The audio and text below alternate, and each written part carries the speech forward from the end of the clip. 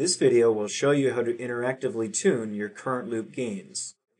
This is for PMAC Commutated Motors only, for example for a DC brushless motor or an AC induction motor with a Direct PWM amplifier or a sinusoidal commutation amplifier.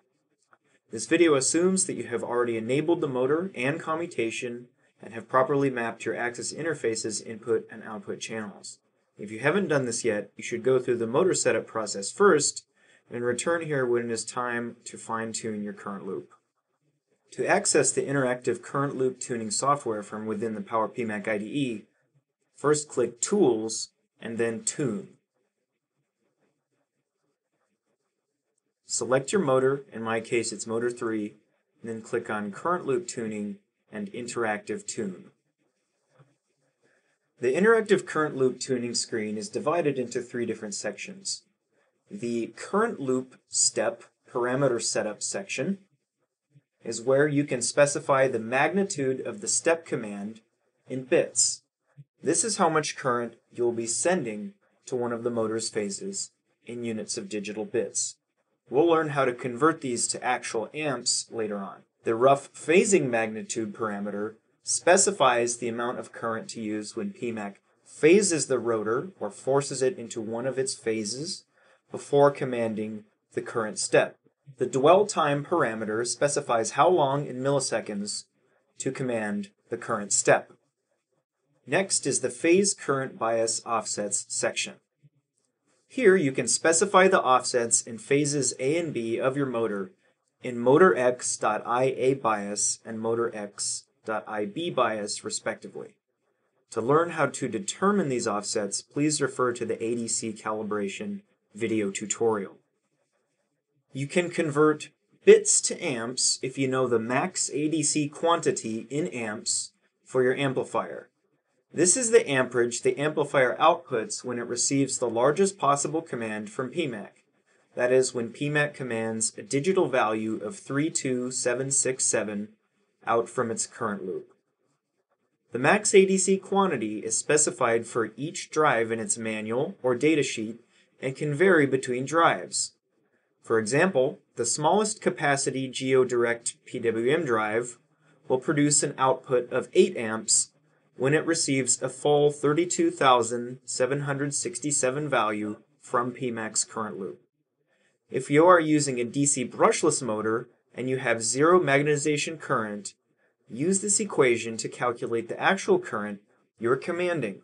The current output in amps will be equal to the max ADC value of the amplifier divided by 32,767 multiplied by the square root of 2 over 3 multiplied by the current command in bits that you selected under the magnitude field in the interactive current loop tuning window.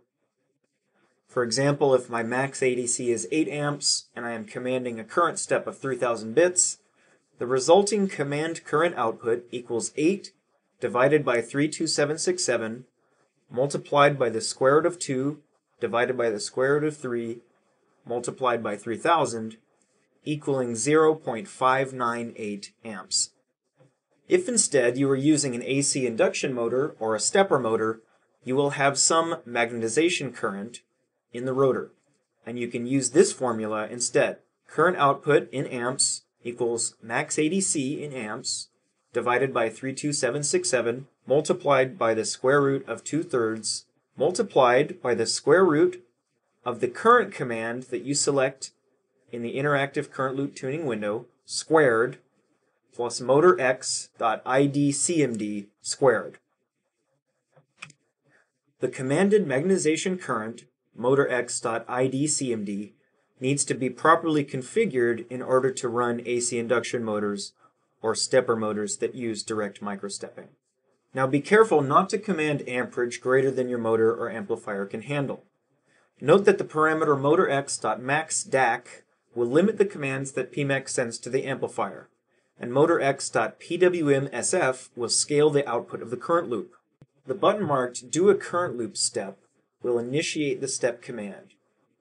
The Kill Motor button will cut all power from the motor.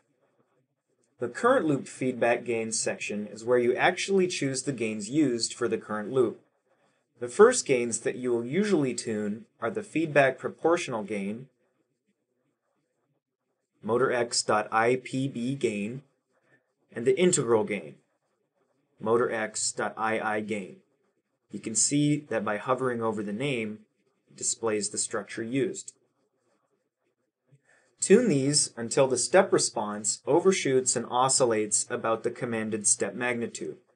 You can start by increasing the integral gain until you overshoot and oscillate about the target current value, and then add feedback proportional gain to damp the response until the natural frequency, rise time, and percent overshoot are satisfactory for your specifications. The integral gain is directly proportional to the natural frequency of the closed loop system. By increasing the integral gain, you can increase the natural frequency up to the system's limitation. The feedback proportional gain is directly proportional to the damping of the closed loop system. By increasing the feedback proportional gain, and technically also the forward path proportional gain, which we will discuss later, you can increase the damping up to the system's limitations. Generally speaking, a theoretically optimal trajectory tracking for a second-order system, such as this closed-loop system, occurs when the damping ratio is 0.707. You can monitor the damping ratio on the step response plot. I'll do an example step response right now to show you.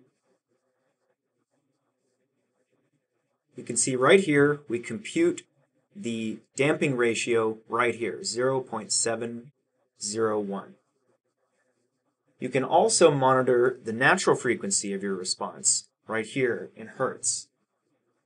Natural frequencies in the range of 200 to 500 Hertz are generally good enough for most applications.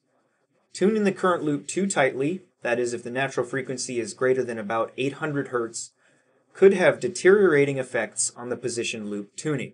So be aware of both of these quantities as you tune. Another gain is available called motorx.IPF gain. This is the forward path proportional gain that I mentioned earlier. This acts directly on the difference between commanded and actual current without integration. Therefore, it is better for disturbance rejection. motorx.IPB gain, the back path proportional gain, or the feedback proportional gain, on the other hand, acts on an integrated value, so it is better for trajectory tracking. If you want to keep your damping constant and also keep the poles of the closed loop system in the same place, you can keep the sum motorx.IPF gain plus motorx.IPB gain constant and transfer as much from IPB gain into IPF gain as desired to increase your disturbance rejection.